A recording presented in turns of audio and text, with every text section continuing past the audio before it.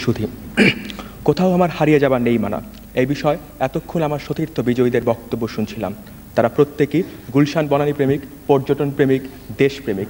আমি তাদের মতো নই, বরং কিছুটা আত্মপ্রেমিক। আমি নিজেকে নিয়ে ভাবতে ভালোবাসি, নিজেকে নিয়ে হারিয়ে যেতে চাই।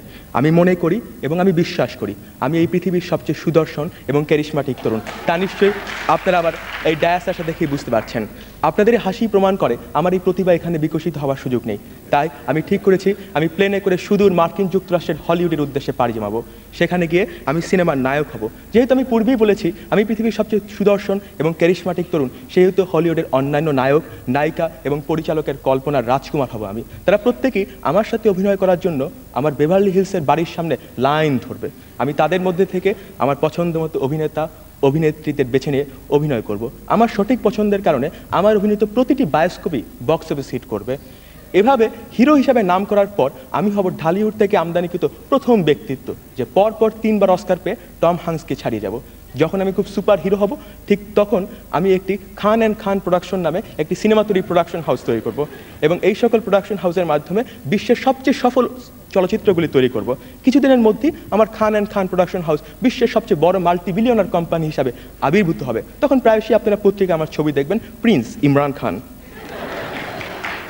এত গেল ইহকালের কথা।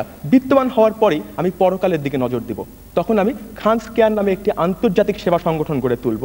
যেহেতু ওই হলিউডেও ওই বৃদ্ধ বয়সেও আমি হলিউডের সর্বাপেক্ষা সুদর্শন বৃদ্ধ থাকবো, সেহেতু আমি আমার এই ইনোসেন্ট ফেস এবং আমার কনভিন্সিং ক্ষমতা দ্বারা হলিউডের সকল নায়ক নায়িকা এবং পরিচালকদেরকে কনভিন্স করে ফেলবো। তখন আর তারা বেভারলি হিলসে বাড়ি কিনবে না, বেভারলি হিলসে বাড়ির দাম কমে যাবে। তারা আমার সেবাশ্রমের টাকা দান করবে এবং তাদেরকে নিয়ে আমি আমার চার্টার্ডকৃত 777 বিমানে করে সারা পৃথিবীময় ঘুরে বেড়াবো এবং বিশ্বের সকল ধনী ব্যবসায়ী এবং রাষ্ট্রনায়কদের যুদ্ধ খাত ও বিলাস খাতে ব্যয় কমিয়ে আমার সেবাশ্রমে টাকা দান করতে বাধ্য করব। এভাবে কিছুদিনের মধ্যেই আমার সেবাশ্রম বিশ্বের সর্বাপেক্ষা বৃহত্তম সেবাশ্রমে পরিণত হবে। বিশ্বের অধিকাংশ অনাথ আশ্রমই আমার টাকাতে চলবে। যেহেতু বিশ্বের অধিকাংশ অনাথ আশ্রম আমার টাকাতে চলবে, তাই আমি ঠিক করেছি আমি সেখানে রুটি খাওয়াবো না, কারণ আমি ব্যক্তিগতভাবে মনে করি রুটি হচ্ছে পাশ্চাত্যের খাবার। তাই আমার দেশকে তুলে ধরার জন্য, আমার দেশের মানুষকে তুলে ধরার জন্য, আমার দেশের মানুষের খাবারকে তুলে ধরার জন্য আমি সেখানে ডাল ভাত খাওয়াবো। এভাবে আমি সারা পৃথিবীতে ডাল ভাতের কৃষ্টি চালু করবো। ডাল ভাত তখন হবে বিজয়ের প্রতীক। মার্কিন যুক্তরাষ্ট্রের রাস্তায় রাস্তায় তখন আর বার্গার কিংবা পিজা বিক্রি হবে না, সেখানে বিক্রি হবে রাইস। ব্রুকস শিল্ড কিংবা আরও বিখ্যাত অভিনেত্রীরা এসে বলবেন, please Imran give me some rice or I will die. এভাবে অর্থনীতি এবং শান্তিতে নতুন ডাইমেনশন দেওয়ার জন্য আমাকে একই সাথে 2টি বিষয়ে নোবেল পুরস্কার দেওয়া হবে। এভাবে একদিন জীবন ঘনিয়ে আসে, সবাইকে চলে যেতে হয়, আমাকেও চলে যেতে হবে।